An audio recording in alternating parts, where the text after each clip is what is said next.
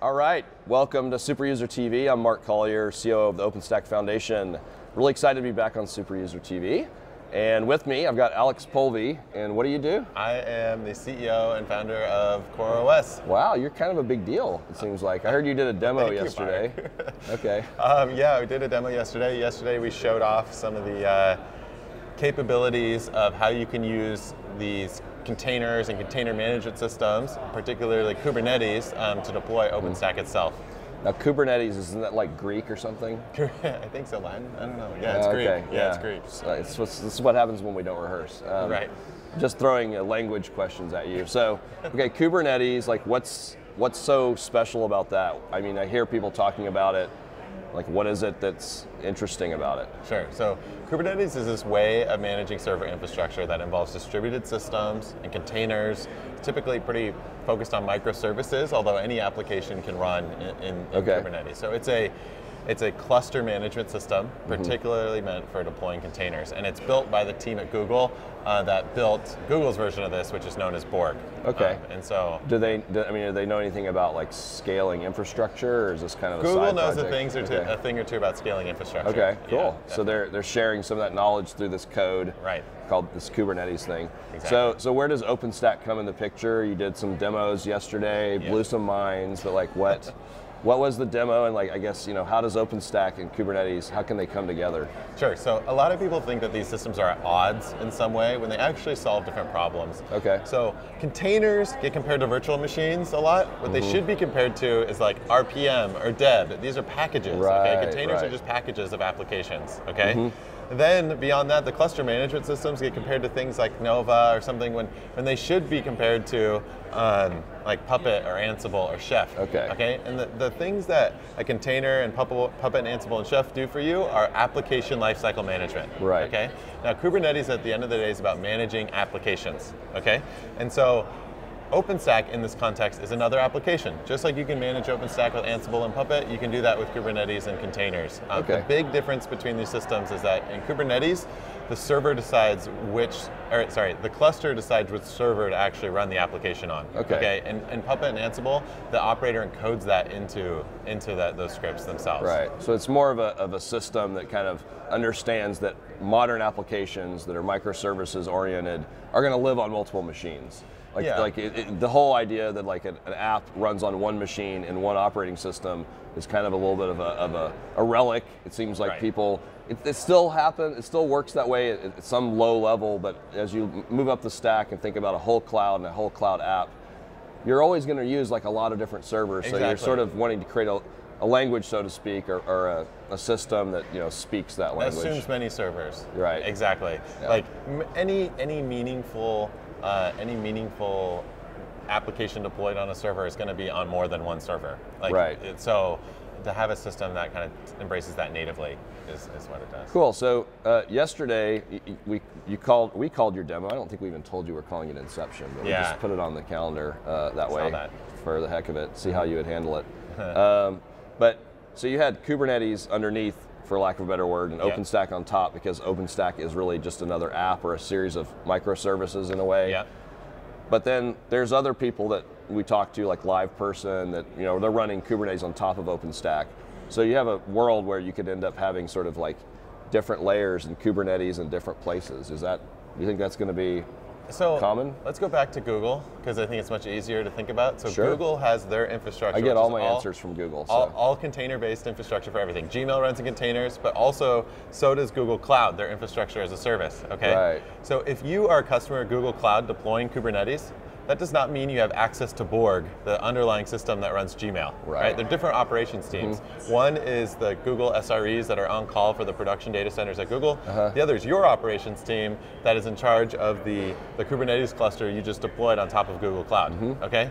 And so that's logically exactly what's happening with this under-over thing. There's going to be a team that's responsible for your corporate infrastructure for running everything. One of the things that they run is the OpenStack cluster itself, okay? And then the customers of the OpenStack cluster are other business units or whatever that might not have access to that the underlying platform at all. They don't customers even want of OpenStack, they don't even know it's there. It doesn't matter. That's an irrelevant detail to them. They just talk to OpenStack and get a virtual machine and run their workload on it. Okay?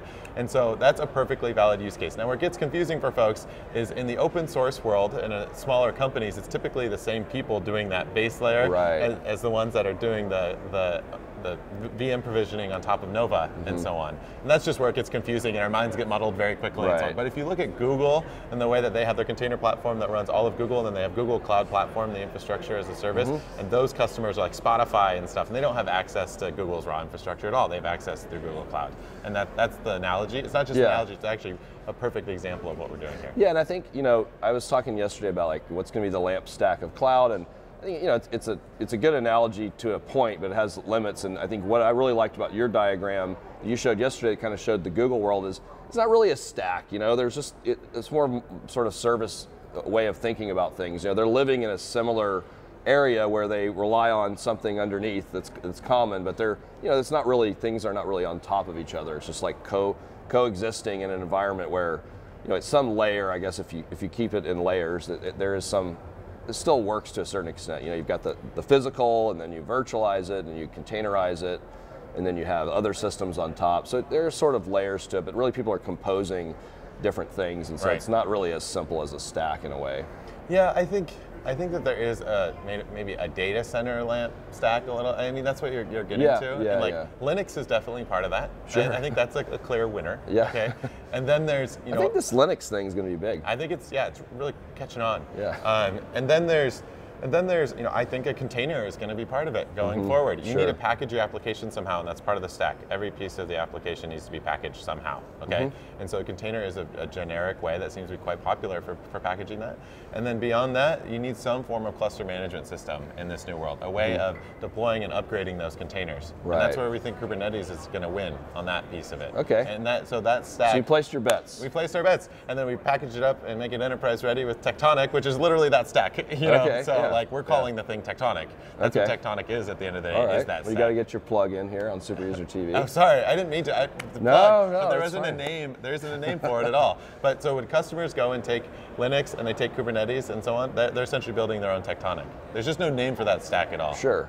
Well, you might as well name it. We named it. Yeah. Now you also have this thing called, what you call GIFEE, I call GIFEE. Yeah. For reasons that we're not going to get into, but.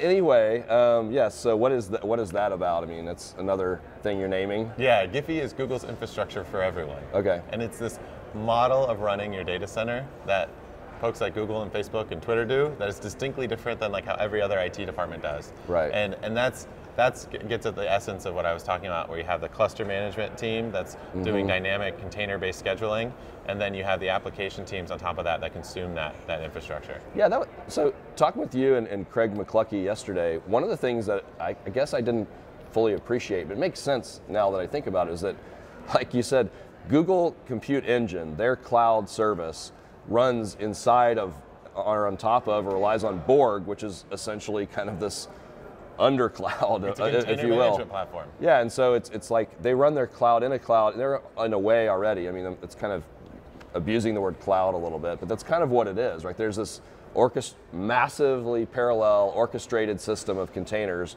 on 1 million, 2 million servers. I don't know how many servers they have now, but I think it's well over 1 million.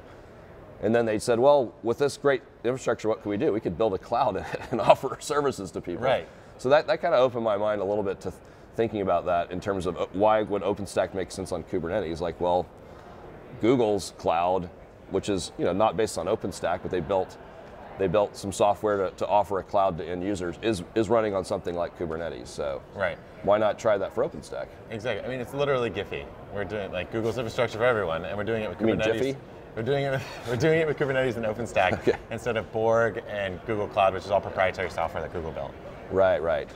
Cool. Well, I think open source is the way to go. So I think open source is part of this new LAMP stack for sure. I think so. Seems to be very popular. Yeah. I mean, you just you never know where it's going to go, but I think we're seeing some good momentum. So I guess what else should we talk about here before we wrap up? Austin, have you been having a good time in Austin? It is so great to be here in Austin. It's I not love bad. Austin. It's great. It's a cool town. It's a very cool town. That's my plug, and if you vote for me for mayor, I promise free barbecue. Yeah, free barbecue for everybody. Yeah. Elect CollierMayor.com. Minimum income for all Austinites is a barbecue platter once a week. I think that's a good platform. Yeah, that is a good platform. Yeah. Okay. Which barbecue place would you pick? Well, I mean, look, everyone says Franklin's is the best, and nobody wants to be like a bandwagon person, but it's actually the best. Okay, that's the Franklin's. thing. Okay. I mean, it really is the best, but but I got to tell you who the sleeper favorite for me is Opie's. They're actually out in Spicewood, so people probably won't make it all the way out there, but it's Opie's out near Lake Travis, and it's really incredible. Also, Terry Black's is one of the better places that doesn't have a line, but it's just really good. Right. So anyway, thanks for joining us on Barbecue Talk here at Superuser TV from Austin, Texas. Mark Collier and Alex Polvi. All right, thanks, man. Thank you.